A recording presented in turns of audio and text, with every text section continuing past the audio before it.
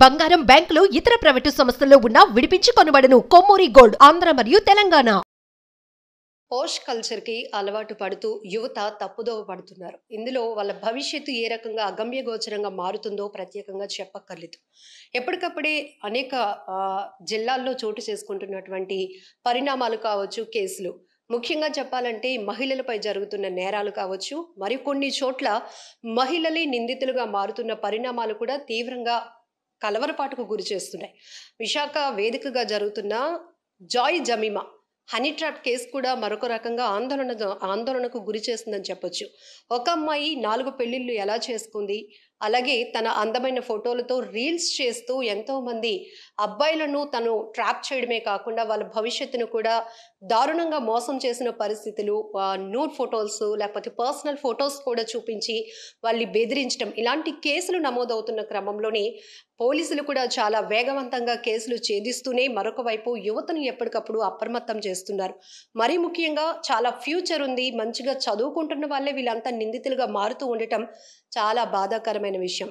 ఇదే అంశంపై మాట్లాడడానికి మనతో పాటు అనకాపల్లి జిల్లా ఎస్పీ శ్రీమతి దీపిక గారు ఉన్నారు, IPS. మేడంతో మాట్లాడదాం. నమస్తే మ్యామ్.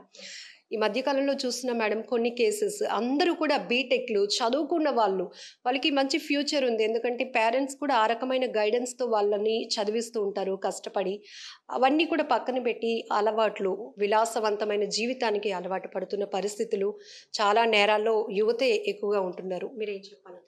సో ఇప్పుడు మెయిన్గా యూత్ అందరూ కూడా ఈ సోషల్ మీడియాలో యాక్టివ్గా ఉంటున్నారు. ఇన్స్టాగ్రామ్ అవ్వచ్చు, ఫేస్బుక్ అవ్వచ్చు, వాట్సాప్ అవ్వచ్చు, అన్నిట్లో వాళ్ళ లైఫ్ రిలేటెడ్ అన్ని థింగ్స్ షేర్ చేసుకుంటున్నారు. సో దీనికోసం మనం వాళ్ళకి చెప్పేది ఏంటంటే, అది చేసే అప్పుడు ఒక సెక్యూరిటీ యాంగిల్ అనేది కూడా అందరూ వాళ్ళు గుర్తుంచుకోవాలి. ఒకటేమో ఇన్ఫ్లుయెన్సర్స్ అనే వాళ్ళు ఎవరైతే ఉన్నారో వాళ్ళు పెట్టే అన్ని నిజం కాకపోవచ్చు. ఎవరినైనా మనం ఈ సోషల్ మీడియా స్పేస్లో కలిసినప్పుడు జస్ట్ వాళ్ళు పెట్టిన ఫొటోస్ కానీ వాళ్ళు చెప్పిన మాటలను వినేసి కానీ నమ్మే పరిస్థితి లేదు. సో ఎవరు కూడా ఎవరినైనా తెలియని మనిషి, అంటే మనకి ఎవరైతే రియల్ వరల్డ్లో తెలియదు, వాళ్ళ నుంచి అయినా ఫ్రెండ్ రిక్వెస్ట్ వచ్చి వాళ్ళతో ఎలాంటి అయినా కాన్వర్సేషన్ చేసే అప్పుడు అది చాలా గుర్తుంచుకోవాలి that you may be falling trap to a crime. So అలా తెలియని వాళ్ళతో అన్నెసరీగా కమ్యూనికేషన్ ఈజ్ నాట్ అడ్వైజ్డ్. ఇంకా అట్లాగే వాళ్ళకి డబ్బులు ట్రాన్స్ఫర్ చేస్తాం కానీ లేకపోతే అయినా పర్సనల్ ఫొటోస్ షేర్ చేస్తాం కానీ చేస్తే there is a high probability that you are following trap to a crime. So ఇలా మనకి ఓన్లీ డిజిటల్ స్పేస్లో తెలిసిన వాళ్ళు, ఎవరైతే బయట తెలియదో వాళ్ళతో unnecessary conversation should not be done. Second ఏమో మన ఫొటోస్ అండ్ అదర్ వీడియోస్ ఏవైతే మనం ఈ సోషల్ మీడియాలో పెడుతున్నామో దానికి కొంచెం ప్రైవసీ సెట్టింగ్స్తో పాటు పెట్టుకుంటాం బెటర్. అంటే ఓన్లీ మన ఫ్రెండ్ లిస్ట్కి కనిపించేటట్టు, దాంట్లో వేరే వాళ్ళకి డౌన్లోడ్ లేకుండా అలాంటి ఆప్షన్స్ ఏవైతే ఉన్నాయో అలాంటి ఆప్షన్స్ ఎనేబుల్ చేసుకొని ప్రైవసీ మోడ్లోనే షేర్ చేస్తే better. And then the third thing is, ఇలాంటిది ఏదైనా జరిగితే ఇన్ కేస్ మీకు అన్ఫార్చునేట్లీ మీరు ఏమైనా విక్టిమ్ అయితే ఇలాంటి క్రైమ్కి, అప్పుడు అరే మనమే షేర్ చేసిన ఫొటోస్ మనం పంపించింది కదా అని అలాంటి ట్యాబు ఫీల్ అవ్వకుండా ఇమీడియట్గా పోలీస్కి రిపోర్ట్ చేయాలి. మీరు కనుక పోలీస్కి రిపోర్ట్ చేస్తే definitely we'll be able to help. So తప్పనేది అందరితో జరుగుతుంది. సో అట్లాంటి దాంట్లో ఎస్పెషల్లీ యూత్ చాలాసార్లు అరే మనమే పంపించాం కదా, మనం చేసాం కదా, ఇప్పుడు చెప్తే నేను అంటారు, మన్నే అనుకుంటారు అనే దాంతో కొంతమంది రిపోర్ట్ చేయరు, వాళ్ళే బాధపడుతూ ఉంటారు. కొన్నిసార్లు కొన్ని ఎక్స్ట్రీమ్ స్టెప్స్ తీసుకుంటారు. సో అలా తీసుకోకుండా you can approach police so that we can help you. ఇంకా women should always remember, I'm saying women specifically, ఎందుకంటే they fall prey to such crimes more frequently. మీరు ఏదైనా సోషల్ మీడియాలో పెట్టినా, ఎవరికైనా వాట్సాప్లో పంపించినా ఒక్కసారి if it has gone in to the web అది డిలీట్ చేస్తాం అనేది చాలా కష్టం. అది అన్ని చోట్ల స్ప్రెడ్ అయిపోతుంది, అది కంప్యూటర్స్లో స్టోర్ అయిపోతుంది. ఈవెన్ మీరు ఆ పంపించిన ఒక పర్సన్ ఫోన్ నుంచి డిలీట్ చేస్తే అది డిలీట్ అయిపోయిందని కాదు, అది ఈ వెబ్లో ఉండిపోతుంది. సో అలాంటి కూడా ఏదైతే మీరు బయట అందరికీ షేర్ చేయొద్దు అనుకుంటారో ఈ వాట్సాప్లో కానీ సోషల్ మీడియాలో కానీ పర్సనల్ మెసేజెస్లో కూడా ఎవరితో షేర్ చేయకూడదు. That is the way we can stay safe. True words ma'am, exactly. మీరు చెప్పినట్టు డిజిటల్ అరెస్ట్ అవుతున్నప్పుడు ఒక్కసారి మన పర్సనల్ ఏదైతే ప్రైవేట్ అవుతుందో దాన్ని మళ్ళీ మనం వెనక్కి తీసుకొని ప్రొటెక్ట్ చేసుకోవడం కూడా చాలా కష్టం. మీరు చెప్పారు పోలీసుల్ని మనం అప్రోచ్ అవ్వాలంటే ముందు మనల్ని ఎక్కడ తిడతారో, మీరెందుకు ఇలా చేశారు అంటారు అని చాలామంది చెప్పట్లేదు. కానీ ఈవెన్ కాలేజ్ అమ్మాయిలు గానీ, అబ్బాయిలు గానీ చాలా వరకు వాళ్ళు సఫర్ అవుతున్న ఇష్యూస్ చాలానే ఉన్నాయి. బట్ పోలీసుల వరకు ఎలా అప్రోచ్ అవ్వగలం? ఇది మళ్ళీ ఓపెన్ అయిపోతుందేమో, మళ్ళీ మనల్ని ఏమైనా అంటారేమో, ఫ్యామిలీ పరువు పోతుందేమో, ఈవెన్ సూసైడ్ అటెంప్ట్ చేసే వాళ్ళు కూడా ఉన్నారు. అలాంటి వాళ్ళకి మీరేమి చెప్తారు? సో, అదే ఇలా మీరు అనుకునే వాళ్ళందరూ ఇలాంటి భయాలు పెట్టుకునే అవసరం లేదు. ఇలాంటిది జరిగిన తర్వాత at the end of the day you are a victim. మీరు చేసిన దానికంటే మీతో జరిగిన ఏదైతే క్రైమ్ ఉందో అది పెద్దది. సరే, you may have shared a photo, but they have no right to use that photo to blackmail you.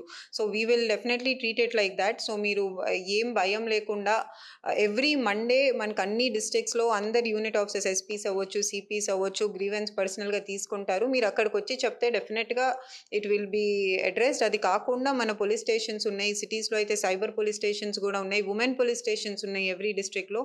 So, ఈ అందరిని కూడా మన డిస్ట్రిక్ట్‌లో కూడా సెన్సిటైజ్ చేస్తాం జరిగింది. వుమెన్ పోలీస్ స్టేషన్ వాళ్ళందరినీ కూడా అనకాపల్లి డిస్ట్రిక్ట్‌లో దే హావ్ బీన్ సెన్సిటైజ్డ్. ఇట్లా ఎవరైనా వచ్చి ఇలాంటి క్రైమ్స్ రిపోర్ట్ చేస్తే ఇఫ్ వాళ్ళు మనకి మళ్ళీ ఇంకా వద్దు, ఇంకా ఎక్స్‌పోజ్ అయిపోతాము అని అనుకుంటే అది కొంచెం ఎనానిమస్‌గా ఉంచి వాళ్ళ ఐడెంటిటీ బయట రివీల్ చేయకుండా వాళ్ళకి హెల్ప్ చేస్తామనేది డెఫినెట్‌గా జరుగుతుంది. వుమెన్ పోలీస్ స్టేషన్స్‌కి కూడా ఇది మనం ఆల్రెడీ చెప్తాం జరిగింది. సో, అలాంటి భయం లేకుండా they can definitely approach either women police stations are even SPs themselves in grievance on Mondays.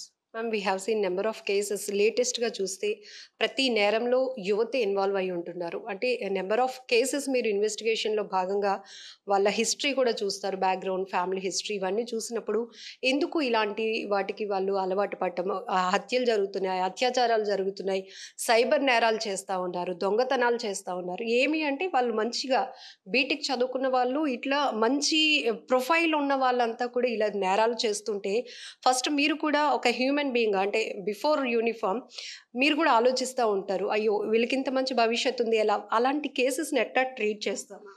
డెఫినెట్‌గా మీరు చెప్పేది ఉంది. కానీ దీంట్లో ఎవ్రీ టైమ్ ఇలాంటిది వచ్చినప్పుడు నేను ఒకటే అనుకుంటాను. సరే, ఇప్పుడు క్రైమ్ చేసేవాళ్ళు మన సొసైటీలో జస్ట్ 1% ఉంటారు. సో, ఈ బీటెక్ చేసినాళ్ళు వాళ్ళందరూ కూడా 99% మంది బానే ఉంటారు. ఆ 1%ఏ కొంచెం ఎవరైతే డీవియంట్ బిహేవియర్ ఉన్నారో వాళ్ళు వస్తారు. ఇంక దీనికి మెయిన్ 2 రీజన్స్ ఉన్నాయి. ఒకటేమో ఏమైపోయిందంటే ముందు అంత మనకి ఎక్స్‌పోజర్ ఉండేది కాదు అసల. ఇప్పుడు అన్ని చోటల you see things which you cannot afford. మనం అన్ని ఎక్స్‌పెన్సివ్ ఐటెమ్స్ అవ్వచ్చు, watches, phones, everybody is exposed to them because of social media. మీకు కనిపిస్తుంది వేరే వాళ్ళు వాడుతున్నారు. అయి చూసి first because of the age youth get attracted. మనకు కూడా అలాంటివి కొనాలి, మనం కూడా వాడాలి, మనం కూడా అలాంటి చోటులకెళ్ళి ఫోటోలు పెట్టాలి అనే ఒక డిజైర్ వస్తుంది. సో, అది కొంతమంది కరెక్ట్ వేలో వెళ్ళి అచీవ్ చేసుకుంటారు. కొంతమంది కొంచెం ఫాస్ట్‌గా అట్లా అయిపోవాలని చెప్పి రాంగ్ వే కూడా తీసుకుంటారు. So, maybe because of this exposure ఏదైతే ఇప్పుడు సోషల్ మీడియా వల్ల అందరికీ వస్తుందో దానివల్ల maybe some of them are getting attracted to such wrong means. And second ఏమో ఇప్పుడు the availability of means to do crime has also increased. ముందు crime అంటే ఎళ్లి దొంగతనం చేయాలి, చైన్ స్నాచింగ్ చేయాలి. అది అందరూ చేసేవాళ్ళు కాదు. ఇప్పుడు ఏమైపోయిందంటే ఒక కంప్యూటర్ దగ్గర కూర్చొని చాలామంది నేరాలు చేసేయగలుగుతున్నారు. సో దట్ ఎబిలిటీ, మన availability to commit crime has increase. So దానివల్ల కూడా is of committing crime has increase. దానివల్ల కూడా చాలామంది ఇలాంటి నేరాలు చేస్తున్నారు.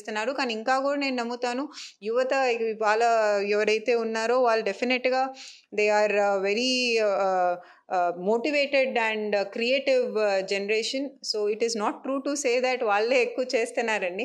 ఎవ్రీ జనరేషన్లో ఉన్న ప్రాబ్లమ్స్ ఆ జనరేషన్లో ఉంటాయి. ఈ జనరేషన్కి ఉన్న ప్రాబ్లం ఏంటంటే there is too much exposure to the good things in life and there is is of doing bad things.